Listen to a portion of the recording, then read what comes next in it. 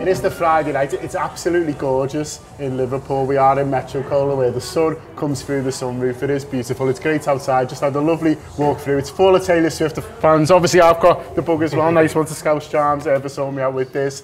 It does feel alive, Liverpool, doesn't it? It certainly does, mate. Yeah, as you say, the weather always makes Liverpool fun. If it's nice like this, it doesn't matter if Taylor Swift's on or not. The town's buzzing in it, but it's absolutely rammed as well. There's just birds everywhere with cowboy hats on and cowboy boots. As I was driving down before, I was like, what the fuck's wrong with all this traffic? And then I was just like, oh yeah, all these mad things. Honestly, the mix of them's mad as well, from like little tiny kids to proper old women, but they're all dressed exactly the same. And everyone here, any woman giving shit to fellas who like go to match dressed in football kits ever again because they're all dressed like Taylor Swift. Girl I go to the gym with, she didn't get tickets originally, but she managed to get to on like whatever, you know, one of those. But her daughter was devastated that didn't get tickets, right? So she paid 1,300 quid for 2 tickets for her and her daughter, legit and all that, through one of these proper sites. And I was going to her like, are you mad, blah, blah, blah. And she went, shut up you, this is my Istanbul. Listen, you can't argue. Fair enough, innit? Fair enough, yeah. Yeah. I did tell her I was 15 when Istanbul happened. At the moment, aren't they? They're all like, oh yeah, my little girl's being left out. I've seen them all here tonight, there's no kids. There are some long-suffering fellas going to those gigs as well, by the way. They'd gladly give up their tickets for about 500 quid. I swear there was loads of fellas walking up then, and you could just see like the beard was fully rigged out, looked like he's had the sound like, and he's got like, he just didn't look like your stereotypical Taylor Swift fan. Because he got so many bangers, you just know he'll be off like that, giving it loads. Well, I've just been with my cousin before, he's come up from Cheltenham, and I was like, are you looking forward to it? He was like, well, I mean, I quite like Panama. But yeah, later on, he'll be absolutely booming. But yeah, fair play to everybody. He's come to the city from sort of all over, but we should get going. Nice one to Erdinger for Panama. It's not just today, we're signed up for next season, which is brilliant news. Great partner to work with, and we're delighted. The Erdingers we're going to have, lads. Cheers to Erdinger, lads. Cheers to Erdinger. For next season, but we do need a bit of a topic. I wasn't sure what to talk about, so I'm going to put it to a vote. Okay, so we've done Swifty, that's Swifty box. So there's not more room for more Swifty now, okay? To be fair, I don't think there's ever enough Swifty, but also there seems to be a lot of content out there, doesn't he? And I don't think there's that much out there for Liverpool transfers, really. Well, listen, we'll do a bit more Swifty at the end, but we should do some footy, so we can do Liverpool transfers. You can do the Euros, or I don't know if you two realise, but it's 10 years since me and Kev went to Brazil for the World Cup. Do you know what? I've not heard this story. You don't? No. Did you go to Brazil for the World Cup? It's because we don't like talking about it. But as a one-off, we'll make an exception. We'll talk you through every day if you've got 7 hours. If you really want to hear the story about how I met my close personal friend Neymar. Right, so I'd like to get it out the way now so it doesn't come up on AFQ later, so great. Oh no, sorry, I thought you were going to come out. No. I've asked 14 questions about it. No, that doesn't really work. Right, I think Euros with a hint of Brazil is definitely my choice. So if you talk about the Euros with an idea of tournaments we've been to, and feel free to chip in. Just tournament chat, yeah. Tournament chat. How are you feeling about the Euros? You looking forward to it? I mean, yeah. You're up the wall, aren't you? You haven't got into it yet, have you? I've had enough on. Do you know what I mean? No, but I'm really enjoying pretending I'm from Scotland. Celtic countries, you have to stick together, don't we? Andy Robbo, and just the general nation of Scotland all being in various parts of Europe that may or may not be Germany right now. Hilarious, like so many different, I know the Rory Smith one, but so many of like examples of that, of like different cities that they're not even playing in and things like that. It's just boss, isn't it? And it's like, people are like, we'll just fly to Europe and then we'll just get there. We'll sort it out from there. I've heard there's trains. Did you see them doing a full parade down the main street in Munich? It was just unreal. It's like, it's amazing because my fellow went in 2016 for the Euros when Ireland were in it, and it was like a takeover. It's all about you. All the tournaments. It was like a takeover of just like-minded, really sound people who were not up for anything that was unsavoury. They were just like, you know, this may be our only chance to do something like this. Yeah. And I think it's going to be the same for Scotland. And you know, you probably wouldn't be ridiculous to think that they're probably not going to make it out the group, but it's just you don't know now. You never know. The way they've done the tournament. The way they've done the tournament, it's also ruined it. I think because Portugal didn't even win a game in the group the last time, and only won 2 games the whole tournament and won it. So you just don't know, do you? Like, I mean, Scotland not going to win it, but they might make it out the group. That'd be nice. I don't know. So it's 24 teams and then it only goes to 16. So there's 24 teams and only 8 of them go out. So like you can come third like Pete says, like draw free, and then like if you've got like better like goal difference or coefficients and stuff like that. Yeah. There's more chances like Scotland going through. However, you just need to win one game. If you win one game, you're through. So it's a bit of a. If you win one game, you're already. Pretty much, yeah. Pretty much guaranteed. That's how Northern Ireland sort of got through like 4 years ago, isn't it? See, they say that about it being a bit rubbish, but it also gives countries like Northern Ireland the chance to get through. Actually, that was what happened with Ireland as well. They beat Sicily and that was it. Yeah, just true. Yeah. Great rule.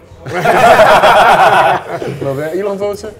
Yeah, I'm looking forward to it. I mean, I've got no affiliation with any international team, but I do like the fact that there's a game of footy on at any point of the day. And you get home from work or whatever, you just whack a game on. I do like that. And it's just like that festival feel of it, but it's, I'm looking forward to it. I mean, I wasn't looking forward to the World Cup as much last time, and then it ended up being the greatest World Cup final ever, wasn't it? So if there's any games like that, then, I mean, I'm all in. So, yeah, of course, the weather's nice, not so nice over the weekend, but... Who are you picking if you have to pick one then? About to win or to favourite? To back. I don't know, like the Germans. I'm the Germans, lads, and I got them in the street. I like the Germans. I like the way they simplify football. They play great football, but they just simplify. There's none of this like... Efficient. Efficient, aren't they? And I love the fact that if they play so crap, they're willing just to win 8 or 9-0. You don't care, they're just relentless. Do you know what I mean? So I love that. I'm all over the Germans. And Jürgen might be the manager one day, so who knows? Well, hopefully, because if he goes to another club, I might throw myself into the Mersey, so bear it in mind, Jürgen. Oh, not to go back to Swifty too soon, but wasn't that really upsetting yesterday, him being back for that? It's like your fellas, like... You should just stay. It's like you've split up, but he still wants to be mates with your mum. Yeah. He's come to take the dog for a walk. And you're just like, let us get over here, just give us a shot and tell of getting over here, like, but it was so lovely. Him and his heart-shaped glasses, all in a cowboy hat, or whoever was with him in his cowboy hat. They haven't had the chance to do an Arnie Slot interview because Klopp's just still looking at him. Maybe he's meant to move into his house, but he won't go. He's like, after Swifty, maybe. It's like, all your stuff's in boxes, love. It's okay, I'm going back. Okay, more Euros chats in a minute, but yeah, here's a word from Erdinger. And Erdinger, please.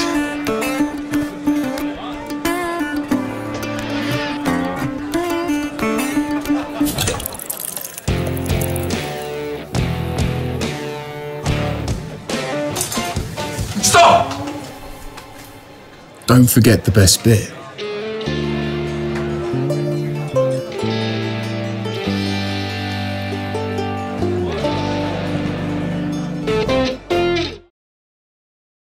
Pete's saying that he's got no real affiliation for the team, and I'm obviously from you Costa Rica aren't in it, so it's a big blow in.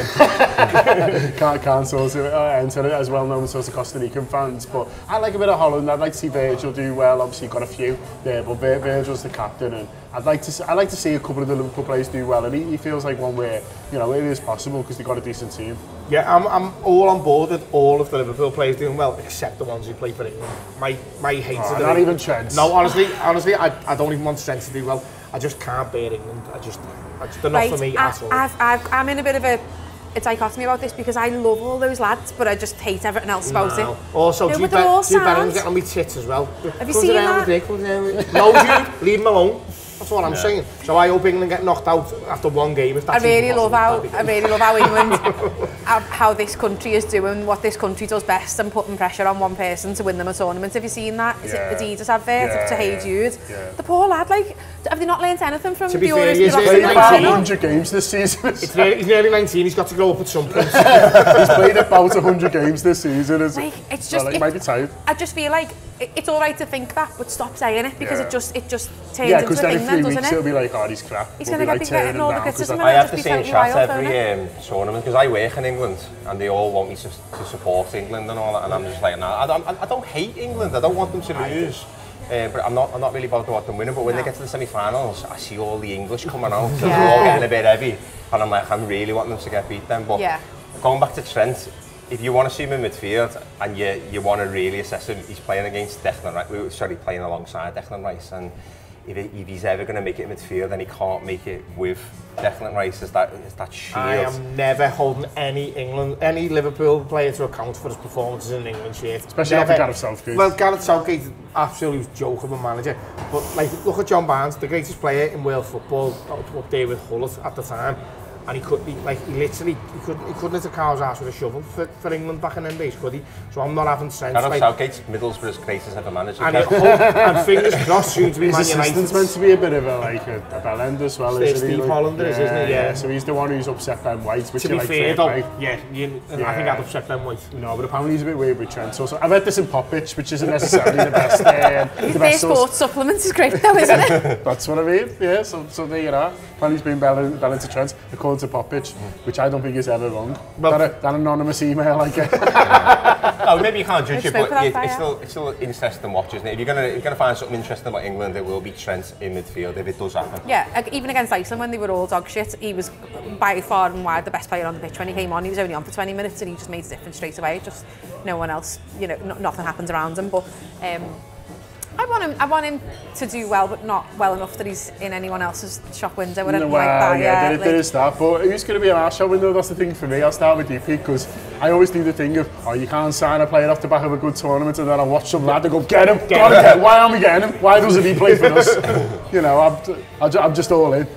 Are you a bit like that? You see someone playing well, you're like, buy him? Yeah, absolutely. I mean, it goes back to like all those years ago, Patrick Bergen, wasn't it? In the Euro 96, and it was just like, you couldn't wait to get him. Karol Babowski went to United, didn't he? He was another one. That Czech team come out of nowhere in a way that like doesn't really happen now, does it? You pretty much know everyone. Yeah, you pretty much know everyone, and obviously the tournament hasn't happened yet, has it? So it's really difficult to answer that one. But I don't know. I'll be looking out with me Arne slots. The Dutch players that make you sort of think that, don't, because I know it doesn't always work out like that, but quite often a manager will sort of, because he knows the Dutch players and he might sort of have a little look, so I'll be taking the key. That Koopmeiners is injured, isn't he, which is a bit of a shame, like a shame for him, definitely. Yeah, well, he's going to event, is he not going to event? It's not sorted yet, so... I tell you, but the only thing is, when Jürgen came, there was a lot of Dortmund chat, wasn't there, about he's going to bring this player, he's going to bring that player. And what I find in a strength of the manager is he doesn't go to where he always knows. He sees the bigger market. Yeah. And honestly, he knows Liverpool's a step up as well. Yeah, like exactly. He's probably going to go, nah, I've got Mo Salah now, don't worry about him. Don't worry about that bum. So it's a massive step up. He's got a different category of players that he'll be looking at, and I don't really want him. I mean, unless it's an absolute diamond in the rough that he's seen already, I don't really want him to be going back and getting this player or getting that player. I don't want to see Fabio Borini coming in the door. Yeah, that's type of thing. Or Joe Allen. I'm not even sure the manager's going to have that much of a say on it, because they've made a big deal out of him being the head coach, haven't they? So they have, and that was really something that was like, it was gathering momentum for a few weeks, but when they actually named him as the head coach officially, it did really strike a chord. But Jürgen on the pitch after the final game of the season, correct himself, didn't he? Yeah, well, it felt a little. I felt that was a pointed bad, like a bad comment. Yeah, but I just don't feel like he made that mistake, and I think he was a bit like, no, he's now going to be the head coach, and I don't think Jürgen necessarily agrees with that, and I don't necessarily agree with it myself. I think we're a club who need a figurehead of a manager. And listen, if Slot wins himself the Premier League in the first year, he can put Michael Edwards in the car and have him wherever he wants himself, couldn't he? So we've got the power as fans that if Slot's good enough, we'll make him the godlike figure that we want him to be. But I just don't think that's what the club are too interested in. I think they want him to, look, we've got these players. They want the continuity, don't they? It's also just a cautious position to start with, isn't it? To be like, well, just let him deal with what he needs to deal with for now, because there's someone else who can deal with the other stuff. And if he... I think Klopp was probably not dissimilar in the beginning, where it's like it took time for him to show his influence and to show that he had something to say, and something he always knew he had something to say, but he was worth listening to in that sense, and it built up over time. And I think that was the issue with Michael Edwards, wasn't it? Was that he probably became more influential in terms of who was listened to or who had more sway. And who's to say that won't happen again? I don't know. As I say, if it does happen, it's because he's been brilliantly successful. But at the same time, I remember Guardiola. Well, obviously Cruyff changed football, didn't he, at Barcelona. You had Guardiola, and since Guardiola, you've had the same style of football continuing with Barcelona. They've always had that attacking, tiki-taka football, and they've still got that success over all that period of time. With Liverpool, in the 90s, you went away from that passing style. You went with Gerard Houllier, then you had Rafa Benitez. You had a combination of styles. It was only attacking football when he came back, when Kenny Dalglish came through the door and Brendan Rodgers then took it on a bit.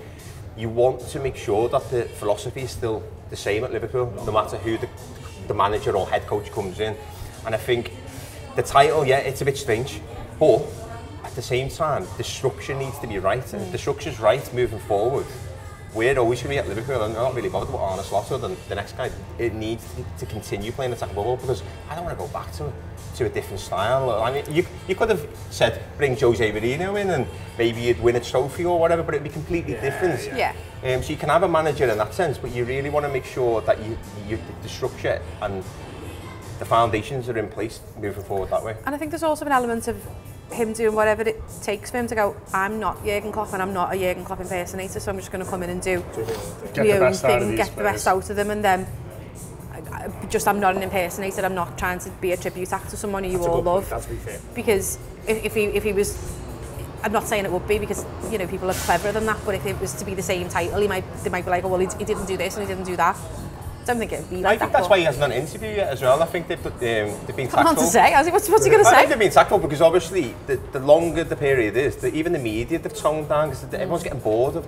Jurgen Klopp chat really, in the sense of, oh yeah, he's gone, they've done all the newspapers, they've done all the Sky Sports, they've done everything. I was alright till yesterday. Yeah, 2 months later, they announced the new guy. It's diffused the situation. There will be a direct comparison, there always will be. There'll be 3 months into the season, there'll be a direct comparison, but it's not like day one after the last day.